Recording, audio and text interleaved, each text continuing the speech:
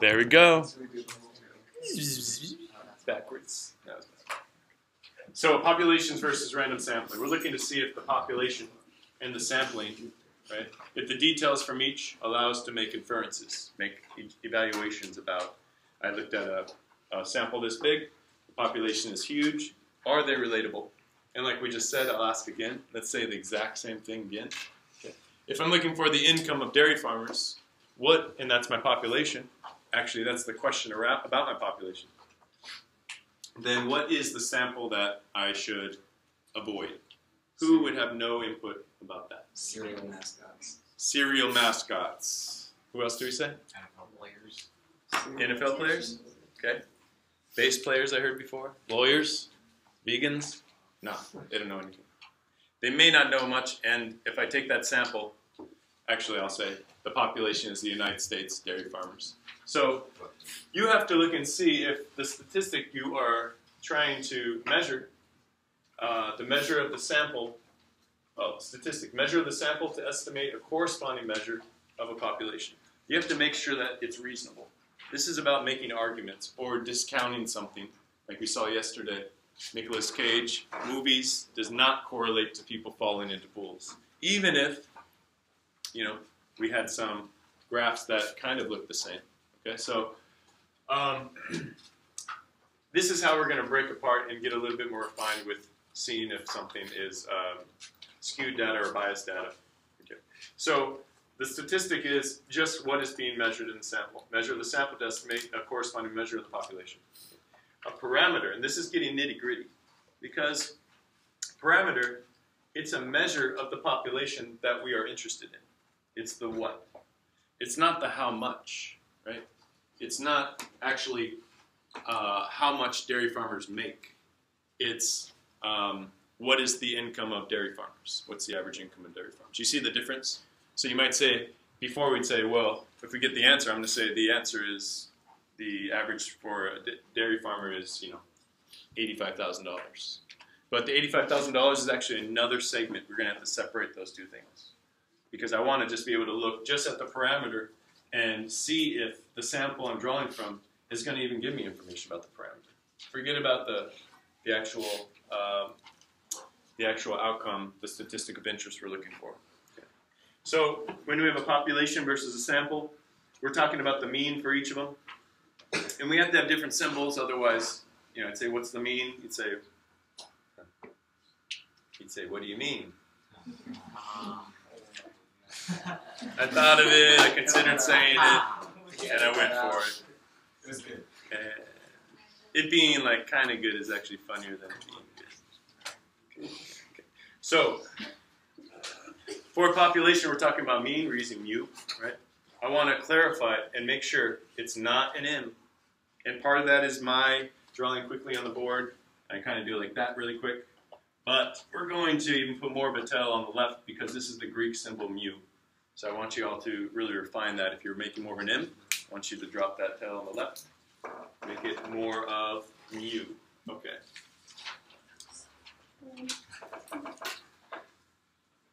No, don't even say it, huh? Okay.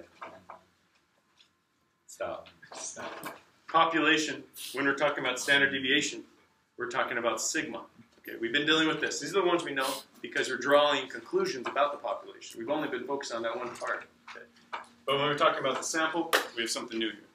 We have the X bar. And I'd like for you actually to pull up the slip that I gave you. And I meant to, above, or right above the X that's in the parenthesis here, you see X bar is one of the vocab words. So if you're at home and you don't have this sheet, right here, X bar, we're going to put a bar over that X. X bar is the mean for the sample. So the sample, when we're talking about that, we're talking about that X bar. Okay. There's going to be some difference between the two, and actually that's going to be like the next lessons here to use that information to see if it's applicable to make that inference. All right, the standard deviation for a sample is just denoted by S. Okay, sample S. So just remember, you can think of it this way: we've pretty much been getting all the details on these values, about the population. Now we're just refining it. We got to split them up so we can compare them. So I want to come back to the honors in a moment. If you guys can hold your anticipation and excitement. Let's go down. Inference. It's a conclusion reached upon a basis of evidence and reasoning. Okay. So when you were looking at iPhone sales versus falling downstairs, right? Were there some reasoning arguments that were possible, right? As more iPhones get out there, more people are texting, right? And maybe they don't watch where they're walking. Okay. So that would be an example of reasoning that would show that inference. But more than likely, iPhone sales and falling downstairs are very, very weakly correlated. Maybe there's one instance where that's happened. Okay. There's other things. Those are just two graphs that happen to line up, but it doesn't mean that it's causal. Okay. It's a very, very, very low correlation between that. All right. So this is the conclusion we're trying to make, and we're seeing, is this inference true or not? Is it reasonable? Representative sample, this is just the sample that represents, is representative of the population. Thus, you can infer data using proportions. So, you know, if I said, I'm going to take my fifth and sixth periods, find out how many people have an A in that class, that's probably a good sample if I'm going to look at the population of all my classes, right? The sixth period is Math 3, you guys are Math 2. Excuse me. You guys are Math 3 plus. So if I got, if I found the statistic for how many A's we had in here, then I'd be able to relate that to my total population. You see, so when we're looking at representative sample, it just means that your sample is a good choice to reflect the larger trend with the population. And that's where the next lessons are about bias, biased sample. And that's just looking at, is it a representative sample? Really, if you look closely at that, there's even another level next to that. So I'll give you a choice.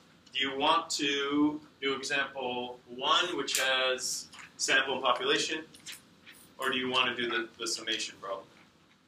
What do you think? Raise your hand if you want to just go to example 1 right here.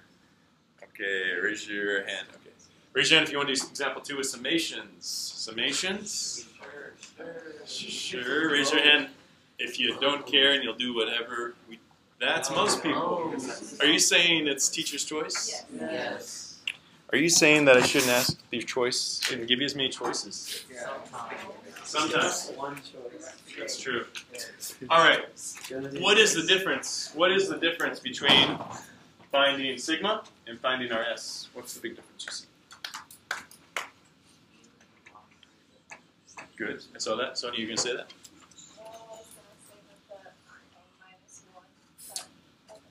Good. The denominator within the root is negative n minus 1 here, and it's just n up here. Okay.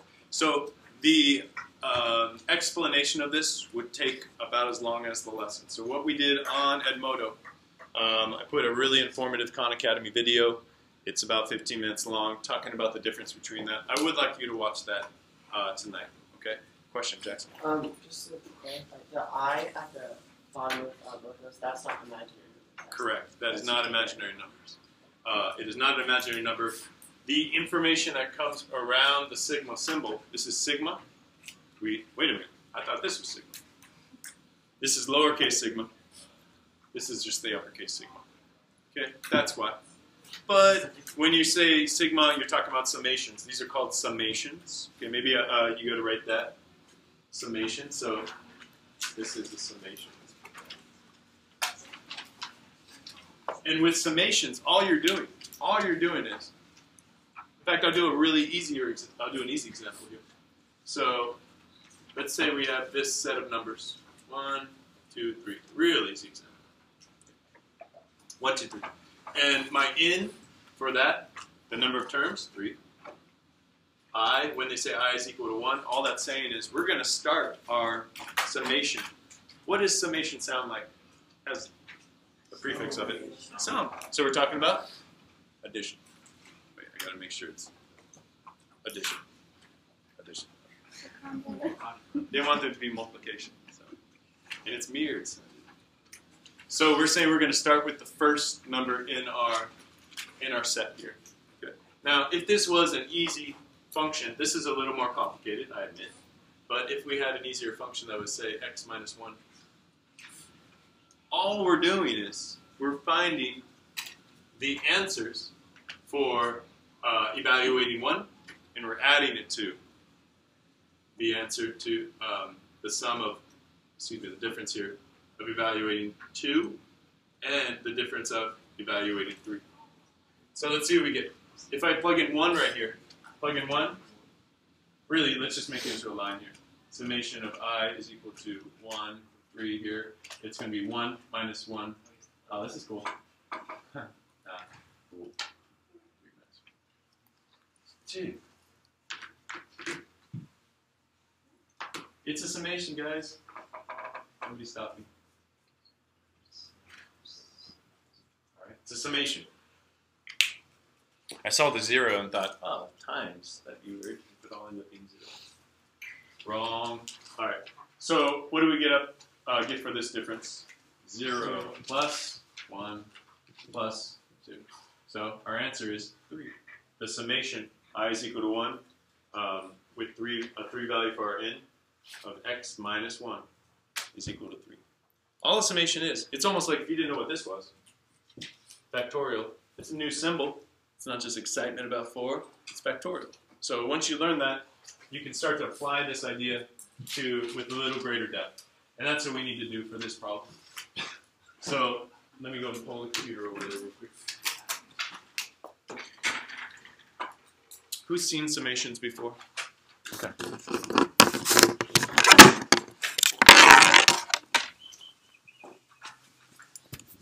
All right.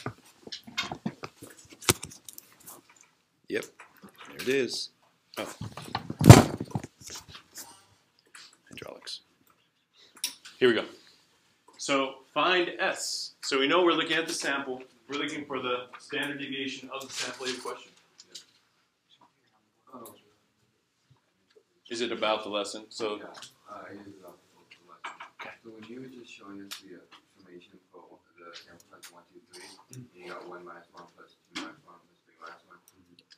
Where did, and you basically said x minus 1, where did the 1 from x minus 1 come from? Did that come from the data set, or did it come from I equal 1 under the summation? where does the minus 1 come from? Yeah.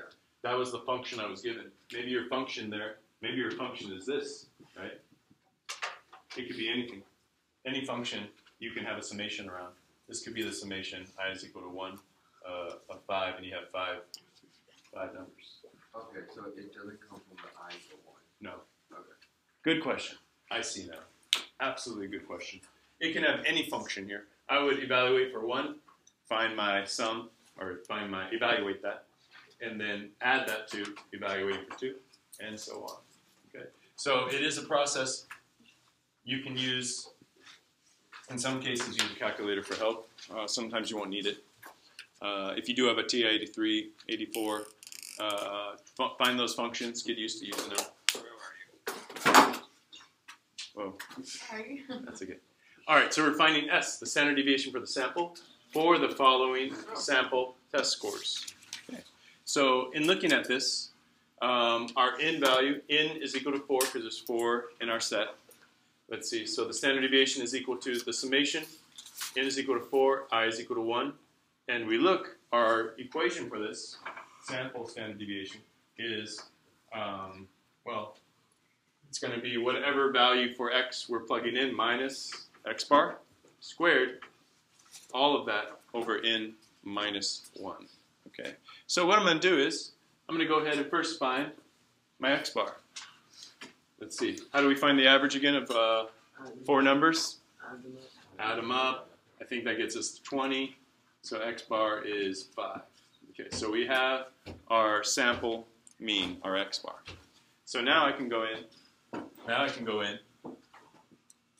And just input that. This is the baby step.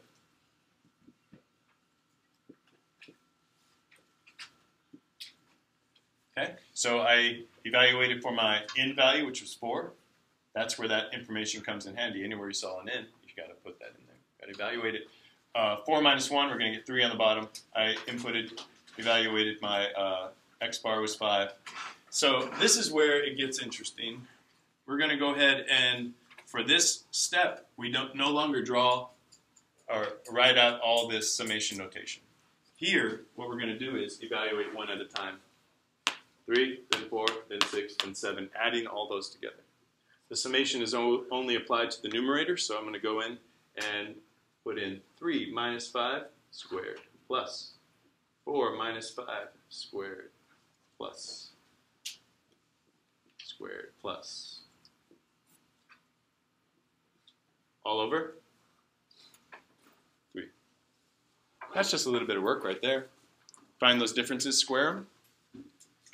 We'll find our S pretty quick. So let's go ahead and just bring it over here. 3 minus 5, negative 2 squared, 4, plus 4 minus 5, negative 1 squared, 1. 6 minus 5, 1 squared, 1. 7 minus 5 is 2, squared is 4, over 3. So the sample standard deviation, our S value, it's going to end up being 10 over 3 rooted. S is 3.33 rooted. S is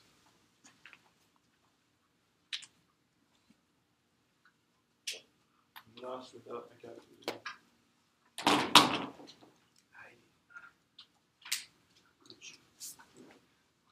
All right, let's do it. Square root 3 point. Turn on first. Square root 3.33 is 1.82. Done. Not super painful, right? It's almost like you learn what the function does, and then you're just repeating it and adding them together. Okay. So if it was the summation of the entire fraction, then each of these would be divided by 3, but it's only applied to the numerator, so I leave them there, and at the end, take the square root. Okay? That was less painful than you thought, right? Okay. No, more painful? Your pain tolerance? Yes. Where did you get the 20 from? Above the 4. Here. Sorry. What I did was 3 plus 4 plus 6 plus 7. 10, 10, 20. So it's just finding the average. You add together the entries, you divide by the number of entries. So that's just like finding a straight average. Okay. Thumbs up, sideways down for summations. You know it now? Okay. It's side or up. You got to execute it a couple times. Okay. And you will. Excited about that. Okay, let's do this. And this is very similar to what you'll see in the classwork and homework. Again, we're going to break it into smaller parts than you may think is necessary. But it is going to allow us to, again, see if that inference is correct or reasonable. All right, let's read it. All right, there we go. A sample from period 2, my period 2, had 3 out of 20 students with an A. So that's my sample. Okay, it's a smaller group. Assume this is a representative sample of 3 3+ classes. How many 3 3+ students got an A? So again, I'm using one of my classes, seeing how many A's I had in that class, how many students had A's. And I want to see how many A's, I want to infer and find out the statistics for how many A's did I have in all my classes. So you're going to have to identify a lot. When you identify, just make sure you're as specific as possible. So what was my sample? Somebody describe the sample. And again, just the sample, not what the sample's statistic was. That's next. Just what's my sample? Where am I pulling? Number of students with A's and Okay. Where did I draw this? Where did I draw the sample? What you're trying to find there is actually more so about the population, the statistic you're going for all of them. So what sample did I actually? There we go. How many kids are in period 2? 20. Okay. So I'm going to go, my sample is period 2, that's 20 students. Now, it wasn't that it's 20 students and 3 of them got A's, because where does that piece of information go? That's going to be in my sample statistic. Now what, I know this is who was involved in the sample or what, and then the statistic is 3 out of 20 received A's.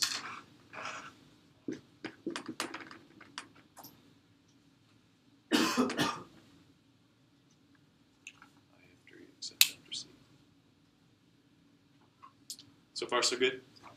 Just breaking it up piece by piece. Now going to population. What is the population? Good. So it's all, even more specific than 170, but it's all 33 plus students, and that's 170. All 33 plus 170 students. Okay.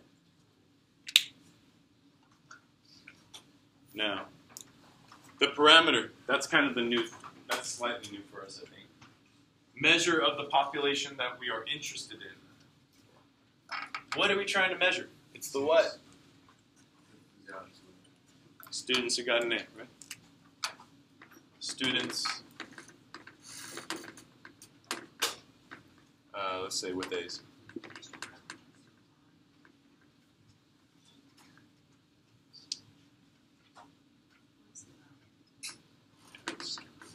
That's fine. Right. Did someone say, where's the math in this? I wanted to hear that, so I'll say, got it. The statistic of the interest, statistic of interest. The statistic of interest is what I'm actually trying to find. Like, why did we even do all this? What were we trying to prove? What was going to come from this? And we already know that if it is a representative sample, if it represents the population well, then you can infer data using a proportion. Okay, that's what we're going to do right now. Proportion, P. So with this, to find the statistic of interest, I'm going to go ahead and look. I'm going to look and see that. What was my ratio for period 2 A's? 3 out of 20. Now, if the sample and the population are related, and I can make that argument and reason that argument with evidence, then what I'm going to end up on this side, with this side, is 170 are my total students in my population, and I just want to know it's going to be proportional to those number of students. Okay. So if it had been 50%, 10 out of 20, then it'd be whatever, 170, 85. It would be 85. Okay, but in this case, it's 3 out of 20. So how are we going to solve this? Yeah, let's do it. 20x, and that was 510. 20x equals 510. Divide it out. Oh. Right. Yeah. Cool. 25.5. How many students? So 25.5 is the statistic of interest that I got. 25.5. But remember that we're talking about people. Remember we're talking about statistics in general. So you may end up with partial values here, continuous data, that you need to do some reasoning around. So if I were to put all 170 tests on the wall, how many papers, how many tests would have A's on them?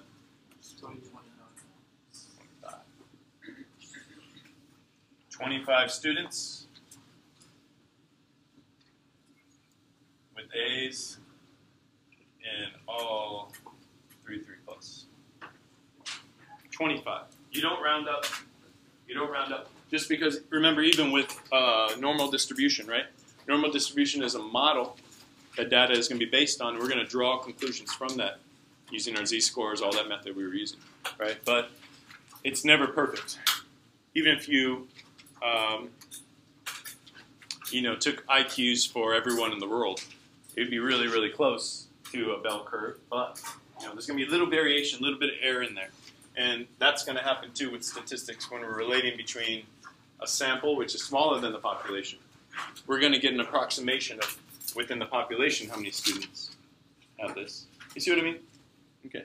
So just because stats in general are relating a smaller group to a larger group, when we get a partial, we're going to go with 25. All right, summations took a little longer than usual, but that's all we needed. So have a great day. I'll see you tomorrow. Be ready to play with the game day. Fun tomorrow.